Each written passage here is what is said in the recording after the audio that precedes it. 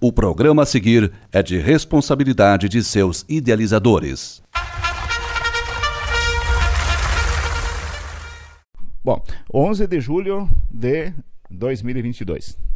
Segunda-feira de tarde, o solão, ameaçando um temporal. Estamos aí na casa uma das pessoas de Guarani das Missões que conhece muito a história de Guarani das Missões. Já tem lá seus 80 e poucos anos, 87 anos.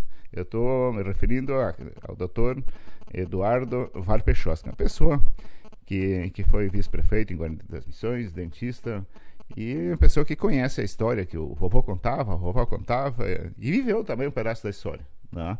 Desse tempo, então, aí, pré-emancipação de Guarani das Missões.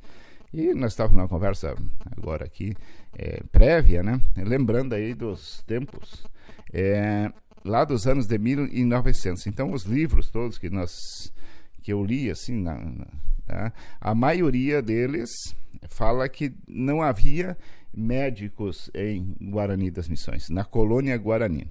E isso não é verdade, né? Boa tarde, doutor Eduardo. Boa tarde. Eu aqui quero dizer uma coisa importante a respeito dessa parte dos médicos.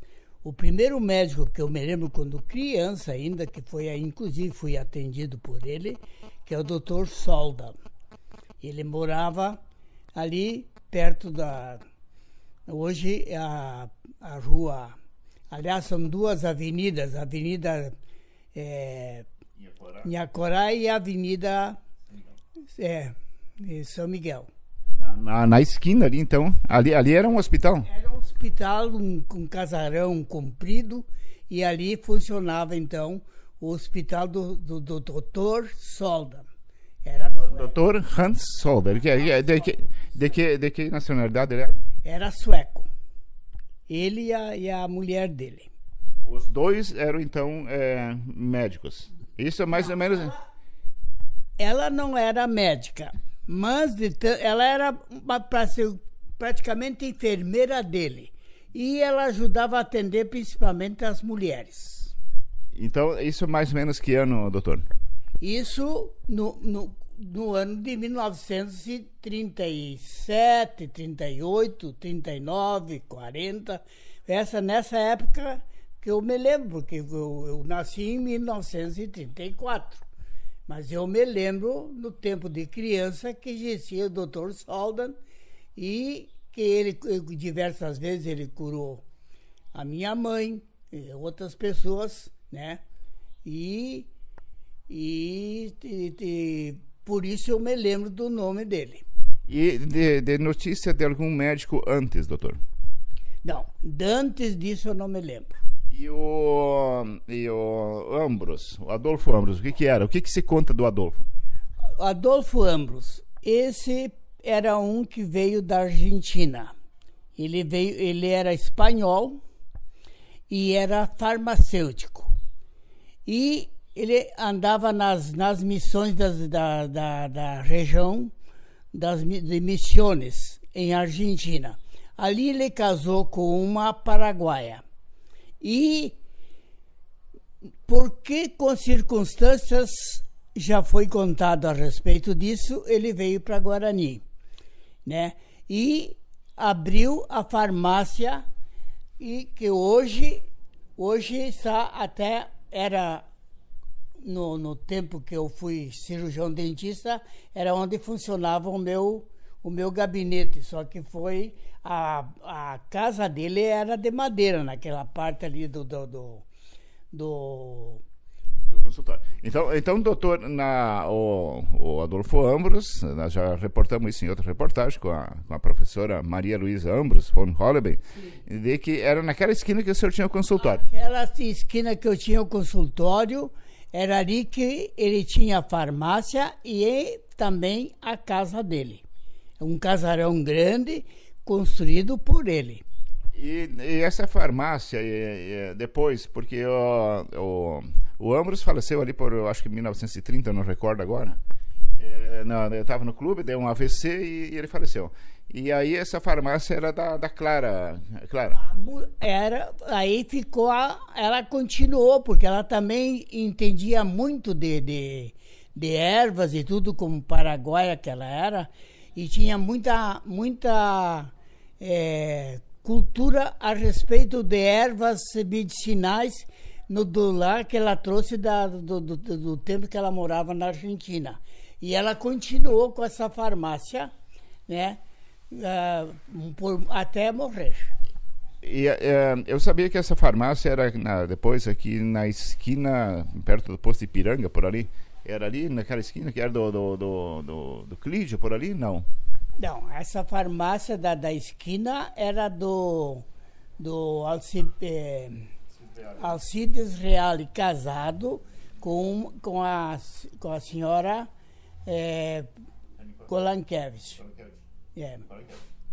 Tá, e depois do Ambros, qual é o outro médico antes do Solda? O senhor estava falando de um outro. Exatamente. Quando eu tinha uma idade de 7 anos, por aí, que eu me lembro disso, eu fui tratado por um médico que morava ali, onde é a livraria do finado Claver, da Sicily, né? Ele morava num quartinho que tinha ali, tinha um consultório dele ali. Se chamava Dr. Rudner. Era um europeu, alemão, que veio da Europa, só que não podia medicar? Fazer a sua medicina aqui, porque não tinha licença. Mas nesses lugares pequenos como Guarani, que não tinha médico, ele veio aqui e fez muita coisa boa a respeito disso. Depois do Rudner, lembra mais algum, doutor? A hora que o senhor cansar um pouquinho, nós podemos parar também. Depois do Dr. Rudner, depois no tempo da guerra, veio o Dr. Papé. Pode deixar, tá? Pode deixar. Essa água eu botei agora. Depois veio quem? Depois da guerra? Não. Durante a guerra. Durante a guerra. O Dr. Papé. Papé? Aí como é que eu vou... Peraí, que eu acho que eu errei um pouco. Isso aqui, esse Dr. Papé, também europeu, polonês, veio da Europa, também não podia exercer a medicina porque não tinha licença, mas ele, em certos lugares, ele ajudava os médicos a respeito disso. Ele veio para cá e quem estava na época era o doutor Frederico Vilmar. Daí já era o doutor Frederico. O doutor Frederico foi... Ele ajudou o doutor Frederico muitos anos aqui a respeito da medicina, principalmente ajudava nas operações, porque ele estava acostumado na Europa, por causa da guerra, de exercer essa profissão com os soldados. Então, e o doutor Frederico, mais ou menos em que época veio? O senhor lembra, não? O doutor Frederico, em 1947, foi inaugurado o Hospital Santa Teresa. Me lembro como hoje. Até ajudei a carregar tijolo, e isso, todo o Guarani ajudou naquela época. O cachorrinho apareceu aqui. E o doutor Frederico se formou em Curitiba e veio parar em Cerro Largo. Ele era amigo íntimo também, um pouquinho antes tinha se formado o doutor Flach. O doutor Pio? Não é o Pio. Era meu colega, era dentista. Era o outro, o irmão dele. Né?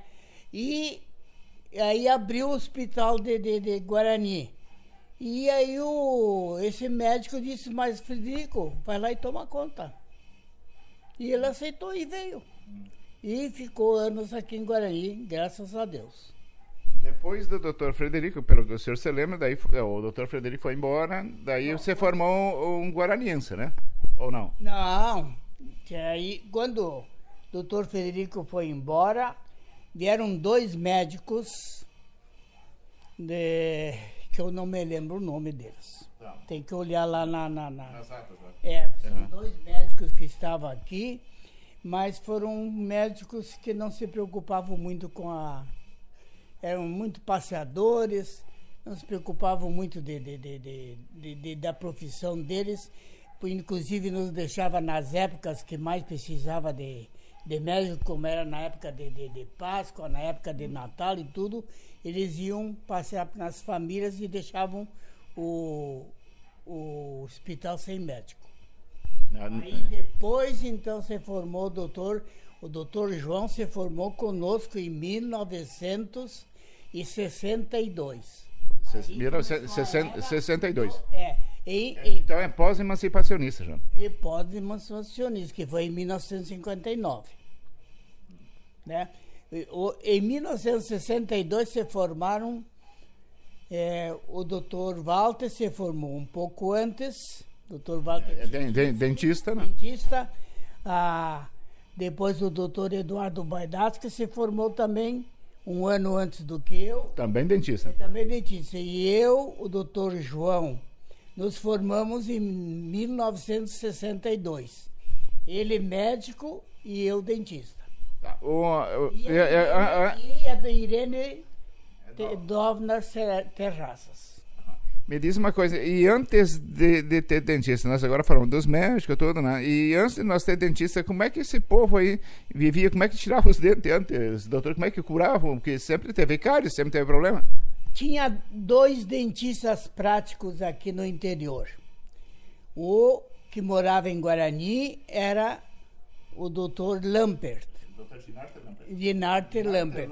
Dinarte Lampert dos Santos. Isso aí, Dinarte Lampert dos Santos. Ele era prático, aprendeu com... Vamos entender, o que é prático? Prático é o que não tinha formação. É quem não fez faculdade. Aprendeu encostado no outro dentista também prático, que era o caso do Dr. Reiter de Santos. O Reiter era irmão da dona Emília, não? É irmão da mulher da dona Emília. Da irmã da dona Emília. Então vamos entender de novo. Era o Dr. Dinarte Lampert dos Santos, casado com a doutora Emília Reiter. Exatamente. E aprenderam com o Dr. Reiter, o Dinarte Lampert aprendeu com o Dr. Reiter e veio se estabelecer em Guarani como dentista prático. O Dr. Dinarte, o Dinarte era prático. Então o Dinarte Lampert ia muito lá na casa do Firmino Perso. Sim. E aí, ele é uma pessoa muito bondosa. E aí ele foi um domingo de manhã lá, e só para contar esse fato aí. E o Firmino, eu tinha o que, 10 anos, o Firmino faleceu em 68, e perguntou se eu não queria dar uma volta de carro. Ele tinha, acho que um 27 de madeira, né? E aí eu vim lá da casa do Firmino até na casa do seu Dinarte de carro. Primeira vez que eu andei de carro, e voltei de a pé. São as delícias da época. Essa é a realidade. E o sistema de anestesia, doutor, como é que era? Antes de ter os médicos que já... esses práticos, como é que eles faziam anestesia? Anestesia, uma boa parte faziam com éter. O éter bota um paninho Um paninho no nariz e a pessoa dorme e aí ele consegue, né? Aí a dona Emília ajudava a abrir a boca e tal, e aí ele arrancava os dentes. E assegurava? Mas, depois, devagarinho, aprendeu também a dar injeção. Então já começou... Já tinha o sistema de injeção, mas as injeções, a seringa não eram descartáveis ainda, com embolo cozido. Tudo era diferente, tudo era... Então... Na sua época, acho que ainda já, quando o senhor se formou, era com embolo de vidro e era de ferver? O êmbolo não, nós já tínhamos certo como tinha que ser. Já era descartável? Era descartável. 62 já era descartável? Já não tinha problema nenhum. E também tinha um outro dentista prático que trabalhava nas colônias, principalmente na região ali da República, de Salgado Filho, hoje cidade de Salgado Filho, aquela região ali, que se chamava doutor, aliás, o dentista prático, não era doutor, mas era...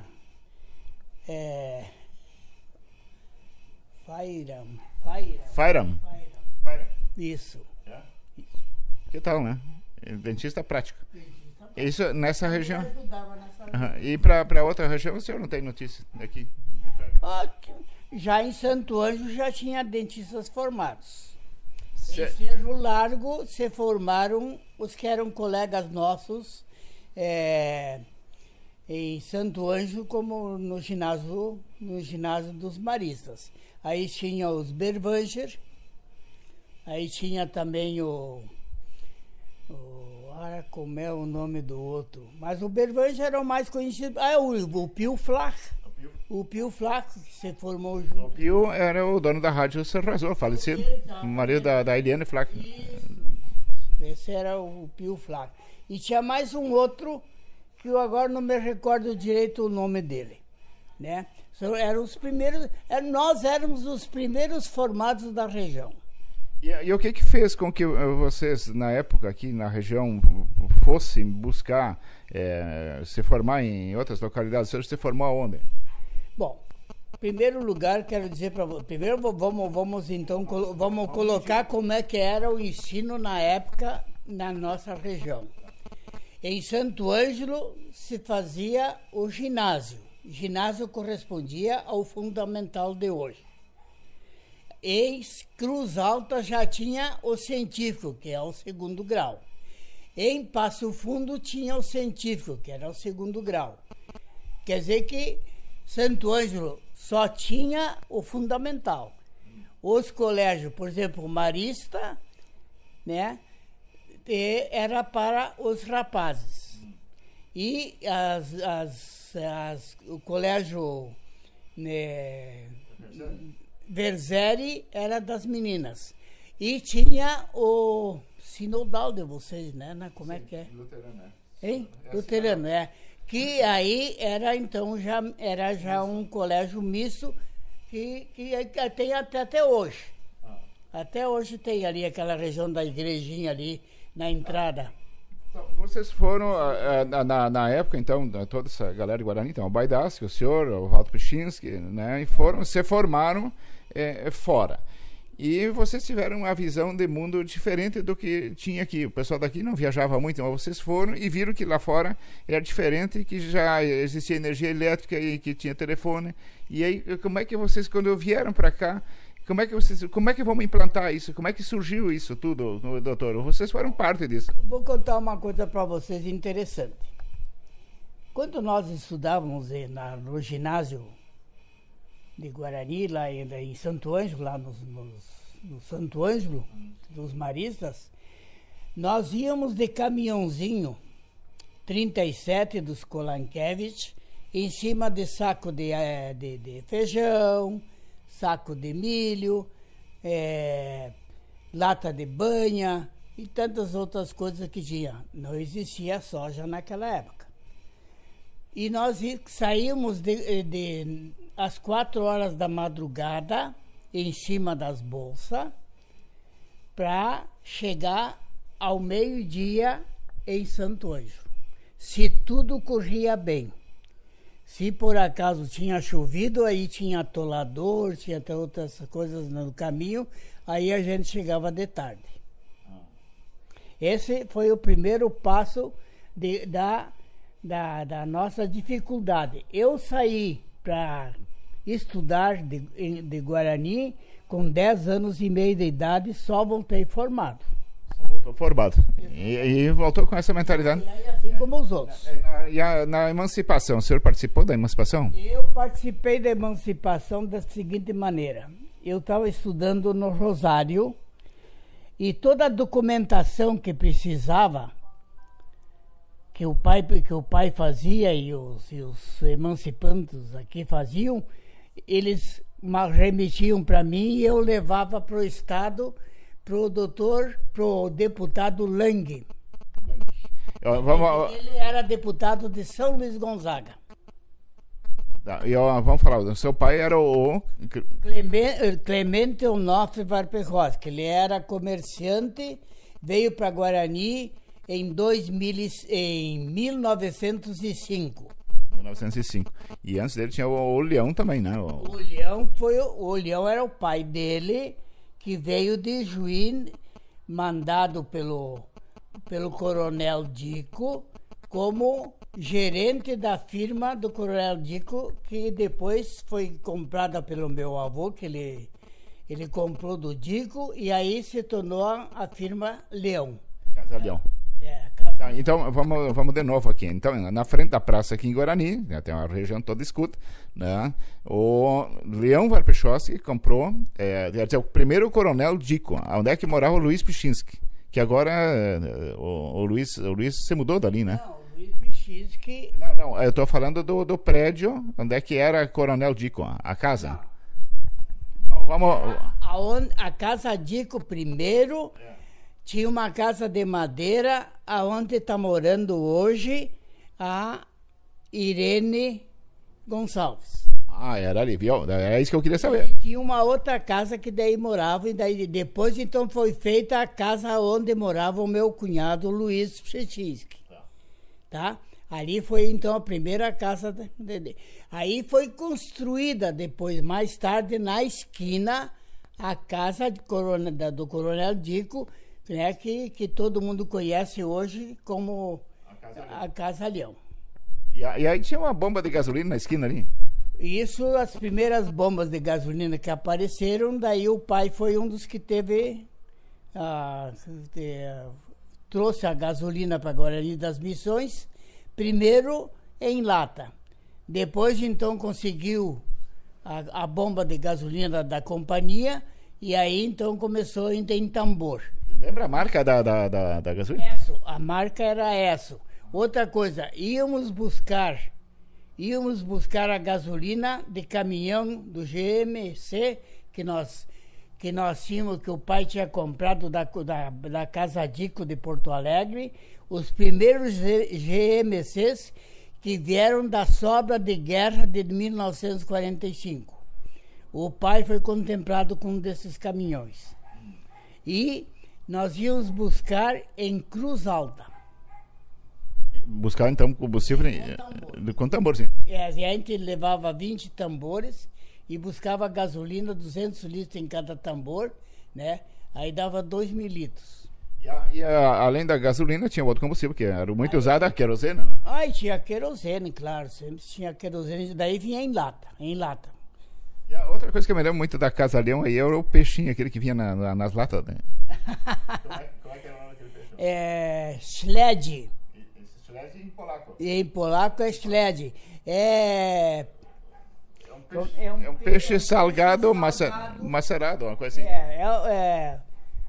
Como é que eu vou dizer?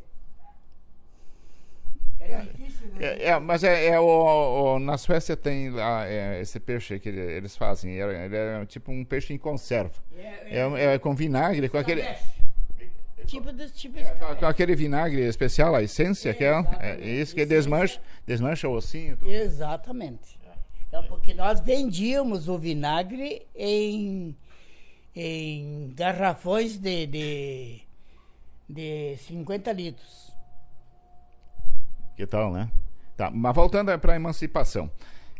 Na emancipação, então, o senhor ajudou, né? E vocês viram lá fora que precisava aqui praticamente tudo, né? Sim. Aqui precisava.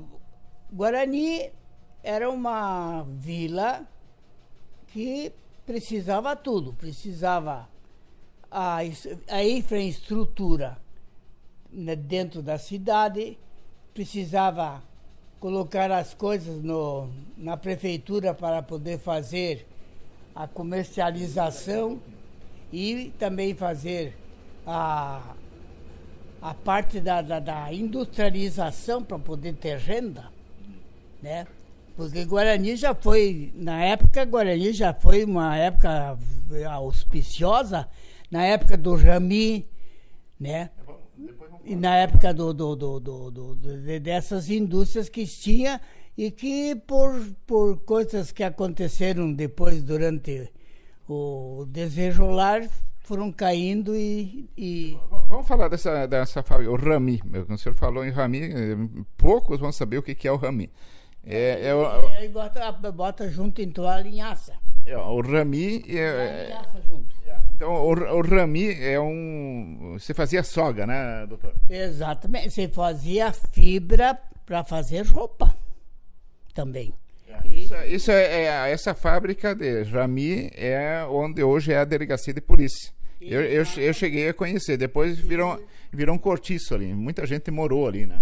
Muita gente morou, porque ficou ali abandonado, né? E da onde é que buscava, quem plantava o rami? Quem plantava mesmo era a própria empresa. Nós tínhamos, a própria empresa tinha a terra do outro lado do rio Cumandaí, ali logo depois do Warpechowski, né? Que foi comprada foi incorporada com a firma, né? E ali eles plantavam rami e também faziam, o principal de tudo depois foi com a linhaça, a palha. O que eu ia perguntar, o que você faz com a palha de linhaça? Eu sei que em Nova Roma ainda tem, em Nova Roma do Sul tem uma sueca lá que o pai dela lidava com essa raminha. Exatamente. O que se fazia com a palha de linhaça? Se fazia roupa. Era uma fibra que dava muito boa, aliás, foi mandado para São Paulo, para as indústrias de roupa, né, que faziam roupas, inclusive como fazem de algodão, faziam de rami e de palha Só que tem uma coisa, a linhaça naquela época, a palha crescia 1,20 m. Valia a pena plantar a linhaça para poder cortar ela, não podia ser cortada tinha que cortar rente a raiz e enfaixar, levar para poder fazer o apodrecimento da camada da fibra. Aliás, ficava a fibra, saía... ficava a fibra e o resto era apodrecido, e depois então as próprias pás de comando das máquinas faziam as fibras, todas elas já sem nada, colocadas para poder fazer a roupa. E assim que eram mandadas para São Paulo. Foram muitos vagões de trem. Só que não era só Guarani que tinha isso aqui, outros lugares também tinha. E aconteceu um problema naqueles outros lugares. Incendiou um vagão de palha. E foi uma das coisas que a ferroviária não estava gostando muito de transportar, porque era muito perigoso. Porque a própria máquina, naquela época, era a lenha e emitia gases e emitia também fagulhas, e era um perigo de poder incendiar a própria palha. Foi o que aconteceu então aí tinha que ser mandado de caminhão, aí que se tornou muito, muito caro. Então esse era o rami e a linhaça. Me diz uma outra coisa, o senhor deve ter pego essa época aí também. Energia elétrica nas ruas, iluminação pública. Iluminação pública. A primeira iluminação pública que aconteceu em Guarani foi com o seu João Amerski Filho. Doutor, e se eu lhe contestar? Posso lhe contestar? Pode contestar. Quem era Rus? Hein? Rus, um sueco, Rus. Russinho. É o Russinho. Sim. O Rus. Esse era um ferreiro prático, mais do que ferreiro, era um torneador. E esse Rus, eu tenho no jornal A Federação, antes da usina do Amersk, que eles tinham uma usina em Guarani. Mas aonde? No Cumandaí. Eu estou bem desconfiado que esta usina do Amersk, estamos falando de história, né? Não estou mudando a história. Eu falei com o filho dele, ele morreu de Covid, agora há pouco, tempo, aí faz um ano mais ou menos.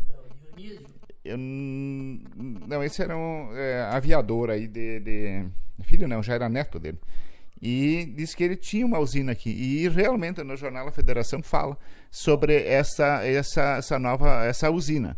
E foi antes do Amersk. Foi antes. E eu acho que foi no mesmo lugar. Eu estou desconfiado que... Então a Amersk comprou dele. Pode ser. Eu não tenho certeza. Agora aqui, falando com o senhor, eu não tenho certeza. E o torneiro prático, ele era torneiro. Sim. E ele trabalhou com o Antônio Warpechowski na Varpol. Exatamente. Quando fizeram a empresa Varpol, né? Varpol. E ele trabalhou na montagem da indústria. Na montagem da indústria. Eu estou te contando do que eu me lembro do tempo de criança. Porque... E voltando agora mais um pouquinho. Tem sérias coisas. Nós não vamos mudar a história, doutor. Não. E quem é que tinha lampião antes da energia elétrica? Como é que era? Sim, era tudo lampião e depois veio o líquido. Não, mas na rua, estou falando de rua. Tinha lampião de gás, lampião a querosene, alguma coisa assim? Não tinha? Não, é muito pouco. Não tinha. Não tinha, o senhor não lembra disso? Não. E depois tinha a iluminação pública, que daí o seu dorso ligava e desligava, né? O dorsinho do Vieira. Isso aí já aconteceu, a aviação pública, daí ligava e desligava. E depois a energia vinha de Pirapó. Então... veio aliás, ali do Amersk, que nós estamos falando agora há pouco. Sim. E depois de Pirapó. Depois então veio a CE, que daí trouxe, né? Da onde que tu fala? De Pirapó. De Pirapó, pois é. Então... Essa é uma evolução que aconteceu automaticamente através das autoridades que existiam em Guarani das Missões e a comissão de Guarani das Missões, que batalhava muito para poder trazer a energia elétrica por causa das indústrias. E aí... telefone, né, doutor? Como é que se comunicava? Porque eu tenho notícia aqui, por exemplo, do telégrafo, já tinha em 1904. Telégrafo, é isso aí. Vou contar um caso para vocês, que é um caso ridículo, mas aconteceu, não vou negar. O papai recebia telefonema, era da dona Sinhá, ali na frente do Banco do Rio Grande do Sul. Ela morava, então, a dona Sinhá, ela era costureira, ela foi a primeira telefonista daqui. Ela foi a primeira telefonista de Guarani das Missões, muitos anos. E o papai recebia telefonema de Santo Ângelo, de Santa Rosa, de Porto Alegre e tal, e demorava muito, porque até que a gente chamasse a pessoa, porque ela recebia a mensagem, e aí tinha que mandar alguém avisar para aquela pessoa chegar até a casa dela para poder conversar. E aí vieram chamar o papai porque tinha um telefonema de Santo Ângelo da firma Ortmann. Da firma Ortmann de Santo Ângelo, que queriam conversar com o pai a respeito, né? E eu e o meu irmão Eugênio, nós era o que nós tinha 5 anos, ele tinha 4 anos, corremos e nos escondemos debaixo da cama porque não sabia o que era isso. Que tal, né? Era um tempo diferente, né? Exatamente. Eu sei que o marido da dona Sinhá, o João Straub, Straub, né? Ele que desenrolava, era desenredador de linha. Exatamente. Ele que desenrolava as linhas. Para quem não sabe... A linha ia para Santa Rosa. Santa Rosa. E de Santa Rosa ia para Santo Ângelo. Isso. Então, para quem não sabe o que é, eram 2 fios. Se enredasse, aí não podia falar. Não tinha, dava interferência. Pois é. Hoje, esses tempos eu lidei com isso, com esses telefones enredados aí com o Teófilo Kish. E um dia eu olhei no pátio da prefeitura um senhor do interior, né? Colono, e com um telefone desses modernos de flip, de abrir, e eu fiquei pensando, digo, quanto evoluiu tudo, né? É verdade.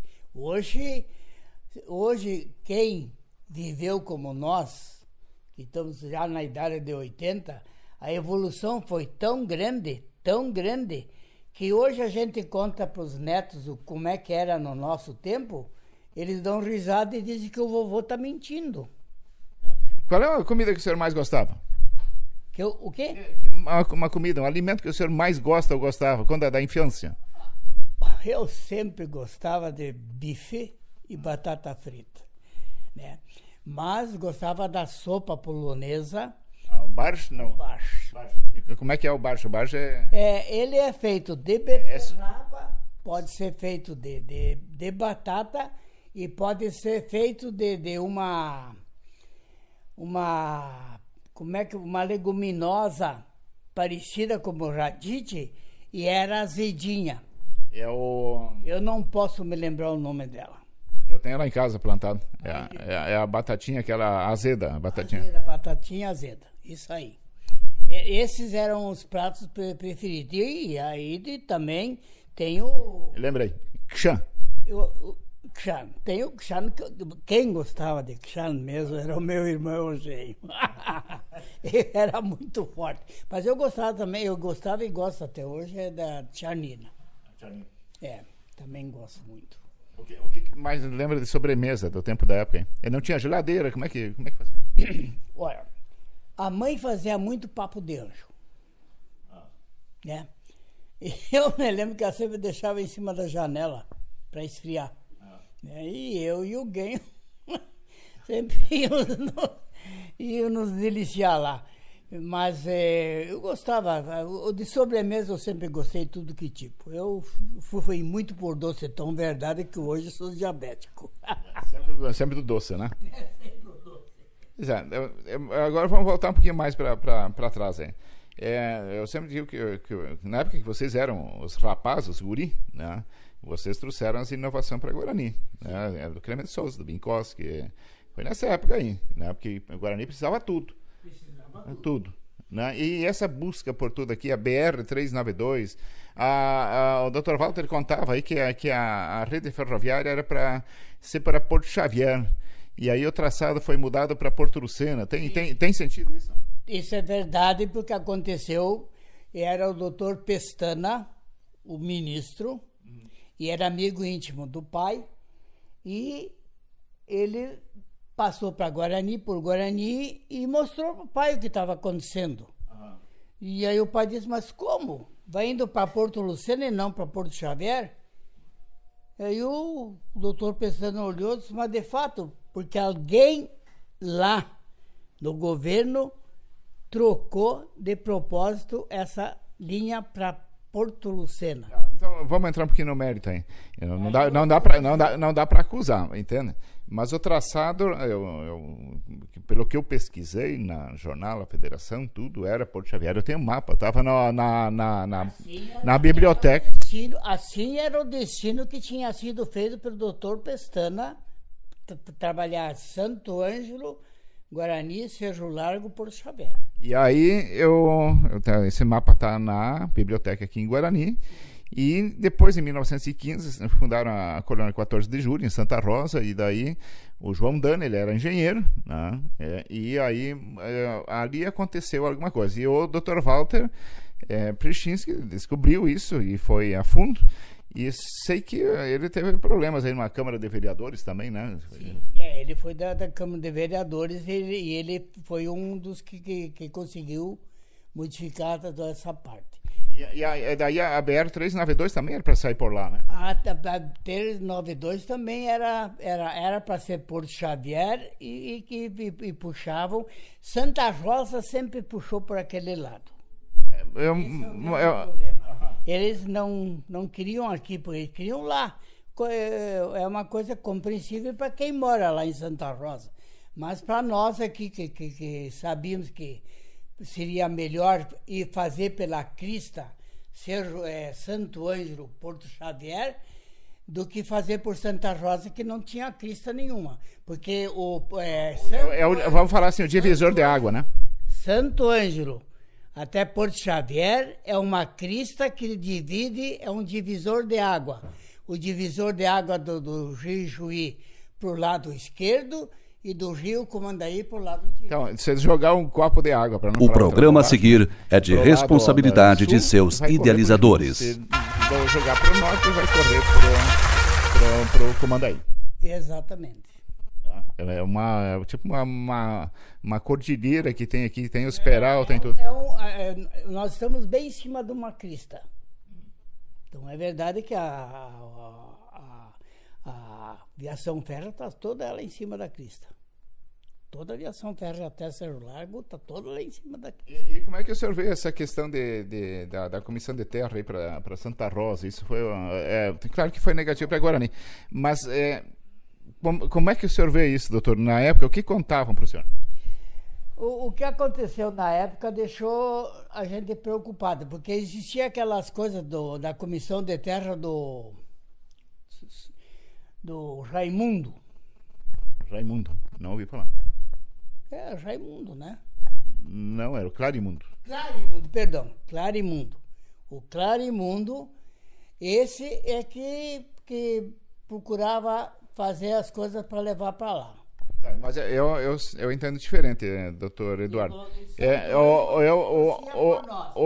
O Clarimundo, pelo que eu vi, seria o prefeitão da época. Ele era o chefe da colônia. Ele era o chefe. Mas, e ele foi preso depois, antes de ser levado para Santa Rosa. Eu acho que foi uma jogada política.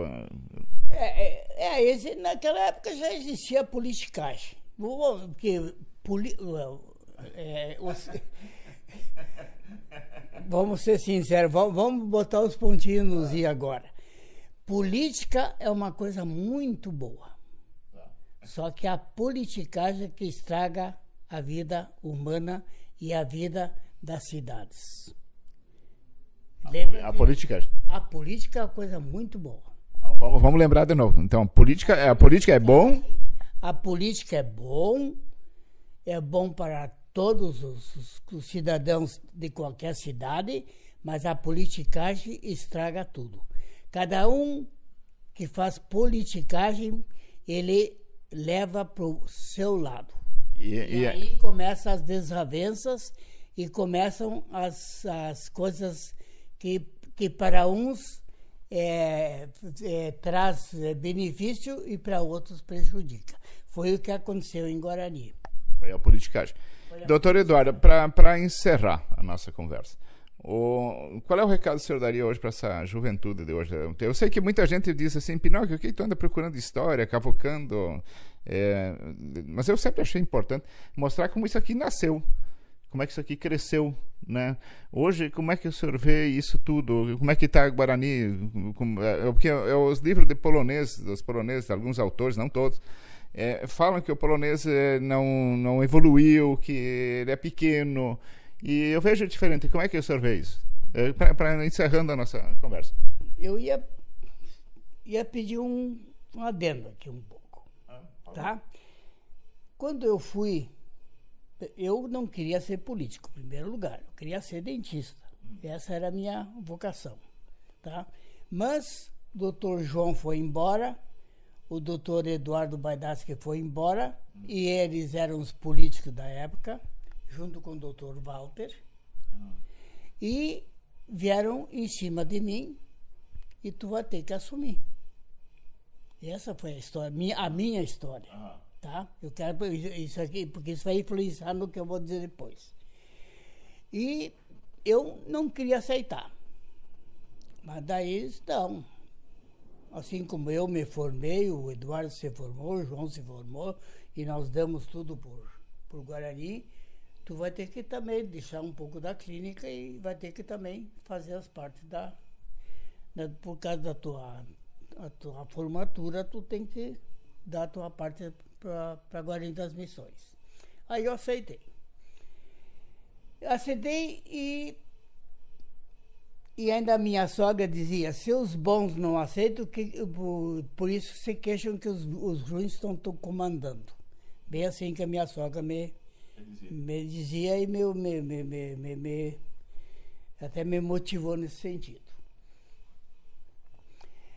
Quando eu estava na presidência da vereança, junto com o Zica como prefeito e eu como... Naquela época era gratuito, né? O trabalho é gratuito. Naquela época não existia pagamento de vereador. Era gratuito, nós dávamos o que Guarani precisava. Nós dávamos o nosso trabalho para o bem do desenvolvimento de Guarani das Missões. E isso fazíamos para Guarani, para a colônia, para o 7 de setembro, que tinha o Giacomo, tinha o Schirmer, né? Que nós trabalhávamos em benefício da nossa região. 7 de setembro também pertencia para nós, e todos nós trabalhávamos nesse sentido. Então é verdade que diversas vezes, não só o Giacomo, que era do nosso partido, votava conosco, mas o Schirmer, quando era alguma coisa que era para a região dele, sempre votava conosco. Então é verdade que ele recebia as reprimendas do vereador Minique, porque não queria que acontecesse, mas ele foi uma pessoa que se doou para hoje cidade de 7 de setembro. Quero aqui botar um ponto de justiça no assunto, né? Não era só o Giacomo e eles trabalhavam juntos. Bom, eles sempre estavam juntos, né? Era um adversário, mas estavam juntos. Exatamente. E nós fomos para Porto Alegre pedir um banco oficial para Guarani das Missões.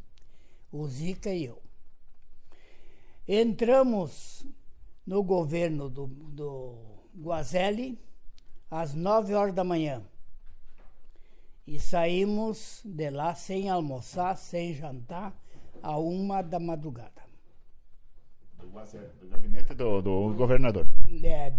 Simval aguardando para sermos atendidos. Do Simval Guazelli. Do Simval Guazelli. Ele era nomeado pela Arena, naquela época. E nós exigíamos que nós queríamos um banco oficial. E vinha as ordens de Brasília que eles não podiam. Não, era Brasília já. Era Brasília. Já era Brasília. Era. E que o governo não permitia que abrisse banco nenhum. E nós, então, me lembro como hoje, o Gica disse: escuta, vamos entregar os nossos cargos, já que eles não querem dar agora, e não tem como subir, vamos entregar, eles que fazem o que eles quiserem. E ele bateu o ofício de demissão, tanto dele e eu, a minha demissão. Saindo do cargo de vice e de prefeito. Exatamente. E entregamos pro chefe do gabinete. Diz: leva isso aqui lá pro... E aí o Guazelli se assustou. E isso eram 9 horas da noite, 8 horas da noite. Eu tô vendo quanto tempo nós ficamos o dia inteiro aguardando para ser, né? E aí mandou dizer: mas isso aqui é oficial? Isso aqui é oficial. É só nós assinar, entregar e vamos embora. Deixamos por conta do senhor, né? E aí ele falou de novo com Brasília e o resultado veio perto da 1 hora. Que haveria um banco oficial dentro de Guarani, só não saberiam se era do Estado ou do Federal, que era o Banco do Brasil, ou o Banco do Estado. E aí nós viemos embora. Assim que apareceu o primeiro banco oficial em Guarani das Missões... Foi o Banco do Estado. O Banco do Estado, né? Depois veio o Banco do Brasil, depois veio a Caixa Econômica Federal, né? Tudo um atrás do outro por causa disso. E essa é a história verdadeira do que aconteceu para vir um banco oficial para dentro de Guarani para poder ajudar a industrialização de Guarani e o comércio. O que mais que o senhor tem assim, que marcou a época? Quando o senhor foi vice-prefeito do Casimiro, é isso? Eu fui vice-prefeito do Casimiro e eu fui presidente da Câmara do Casimiro. Tá. Então, presidente da Câmara. O senhor, né, quando o Casimiro foi prefeito, o senhor era vereador. Eu era vereador. Sim, não ia ser dois Warpechowski, sabe como é, né? Aí eu não, eles queriam botar. Mas eu não deixei, digo, não, vocês estão loucos, não tem cabimento. E aí, quando eu fui prefeito, vice-prefeito com o Antônio. Com Antônio Gonçalves. Antônio Gonçalves. Aí eu trabalhei 7 anos, 8 anos, uma coisa assim, ou 10 anos, nem me lembro direito, na harmonia. E eu pedi pro Antônio, digo assim, Antônio, eu quero deixar um nome lá em uma coisa que eu gostaria de deixar para a harmonia. O senhor fala então que o senhor atendia no posto. Eu tinha um outro aparelho lá, né?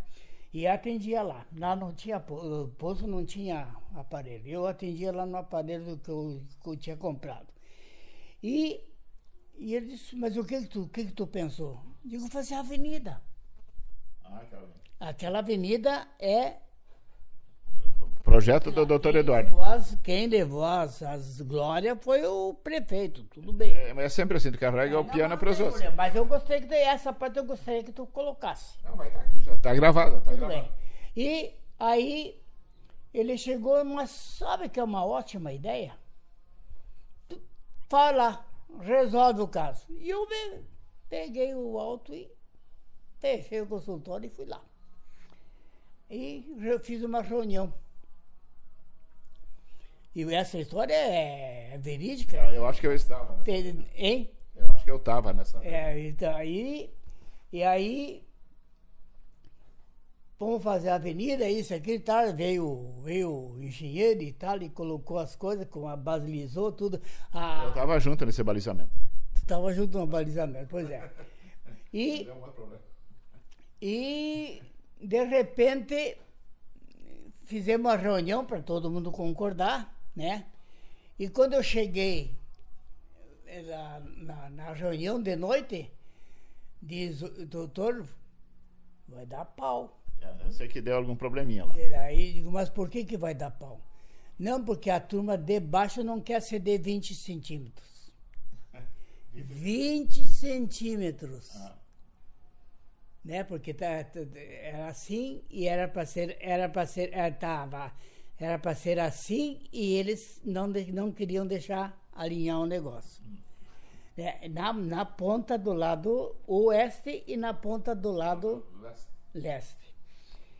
Aí eu pensei cá comigo, mas eu fazer todo esse esforço e agora tudo ir ruir por causa de 20 centímetros?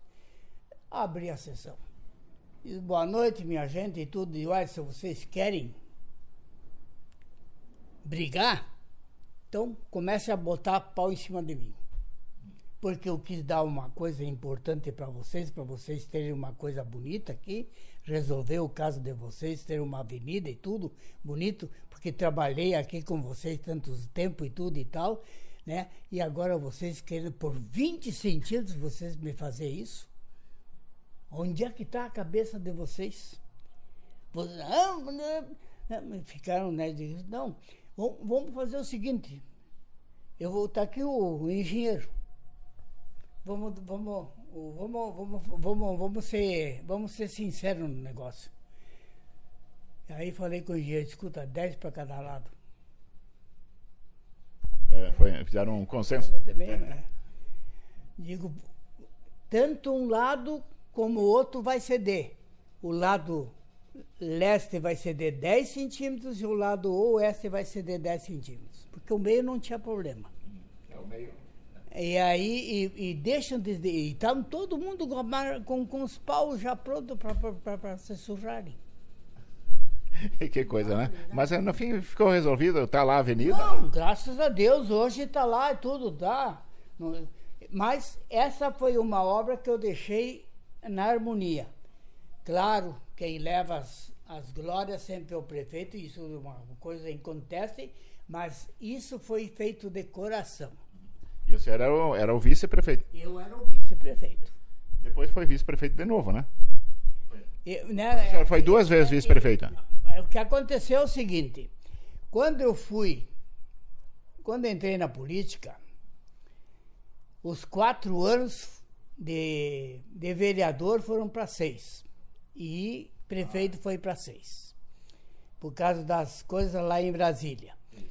Quando eu entrei para vice-prefeito, aconteceu a mesma coisa. 4 anos de vice-prefeito e mais 2 anos de prorrogação, por isso que eu fiquei 12 anos na política. E depois foi secretário também do município. Depois eu fui secretário para poder ajudar, né? Porque eu não tinha o que fazer.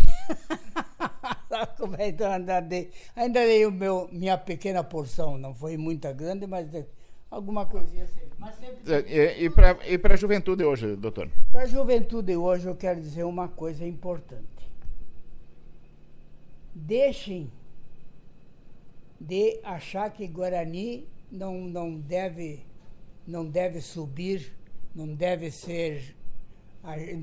agir dentro de Guarani as coisas boas.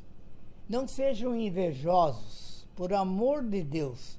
Se alguém faz alguma coisa, faça com que se unam para fazer aquela coisa ser maior e não menor. Eu, quando estava numa época, uma reunião que existia de toda a região de Santo Ângelo e Missões, ali em Guarani das Missões, a respeito de como resolver as coisas e tudo, eu propus que esquecessem a parte política e se preocupassem com as missões. Eu fui alijado, fui colocado a escanteio. Desde aquele dia nunca mais me chamaram para coisa nenhuma. Eu não me preocupei, mas eu fiz a minha obrigação. Por quê? Porque só se conquista se tu fores doador de alguma coisa.